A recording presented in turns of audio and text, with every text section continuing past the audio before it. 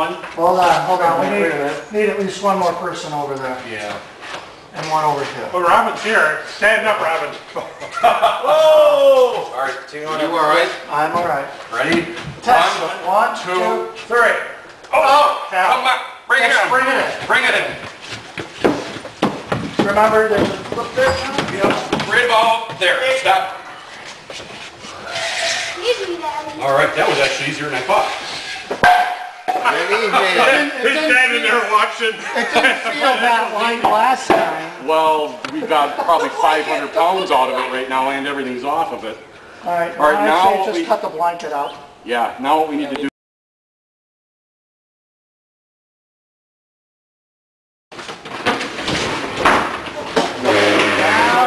Now we're square. Who's counting on that stuff? All right, get back to the wall then. Once you get it in that corner there. What is that piece of wood in the corner? Hold on. All right, you're sliding now, so. Oh, right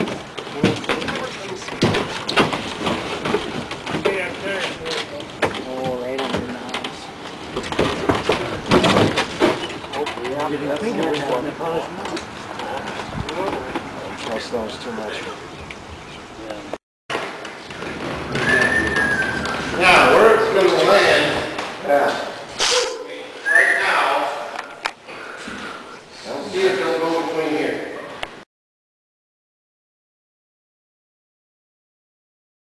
This begins the East Troy Railroad Museum where I play.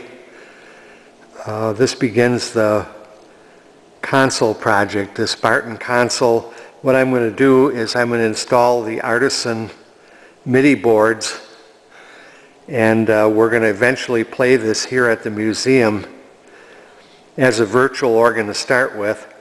The Dairyland Theater Organ Society does have plans to put pipes on this instrument sometime off in the future when they get done with their current Geneva Theater project. But I'll be doing the wiring of the MIDI boards.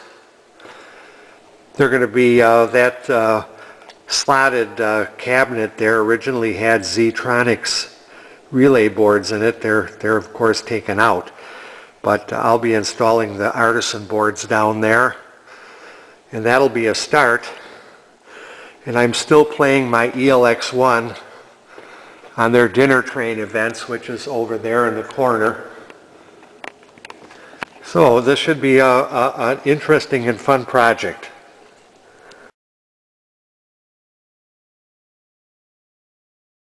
So basically here is how I plan to lay out the input boards. I'll probably drill a hole in between these for the wires to pass through that wire into the inputs. Each one of these boards has 64 inputs, but I only need two boards will be 61 inputs.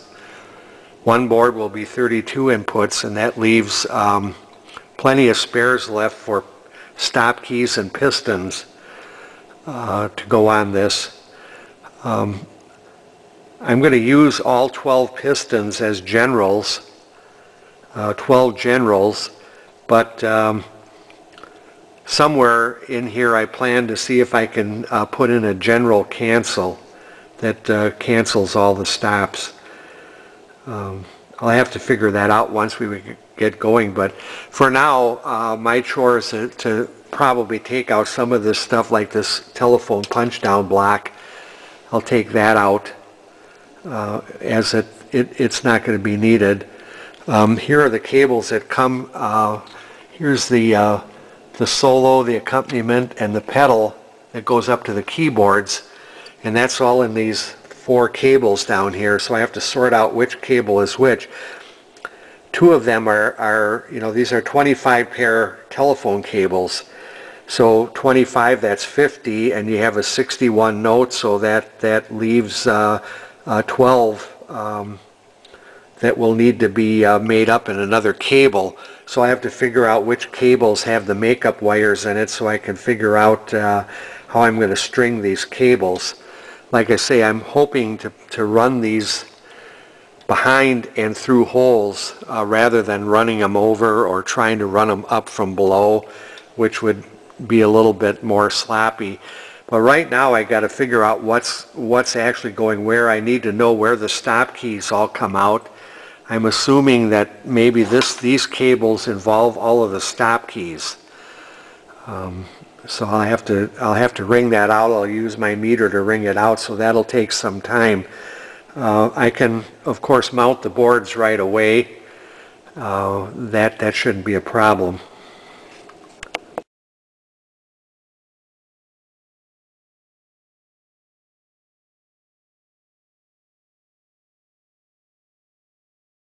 Well, this is about as far as I've got with it. I'm going to quit for today and resume another day.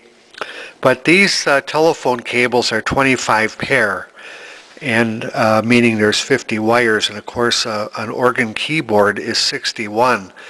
So in other words, here are the 50 wires that go to the solo manual, and here are the remaining 11 wires that completed to 61. I had to ring all this out. It wasn't too difficult.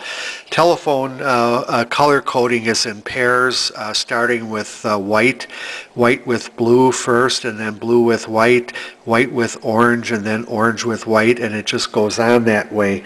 It's pretty easy to figure out, except that what I have to remember is the person who originally wired these spreaders got a couple of the pairs mixed up. In other words, instead of white with blue as being the first wire, he had blue with white, except it wasn't that color. But he reversed the pairs. I think down in the pedal mostly I found a couple of pairs that were reversed. So before I wire them into these inputs, I have to make sure that I've got the right wire and the right number, because I can't necessarily follow the pair colors. So that's as far as I'm going to get with this today. There's a lot of work to be done yet, but at least I got the input boards mounted. I've got these wires all traced out. The next step is I have to find out where the stop key wires are and where they're coming out. I suspect it's in these cables here, but I'm not sure yet. But I'll figure that out the next time I work on this project. So that'll be it for now.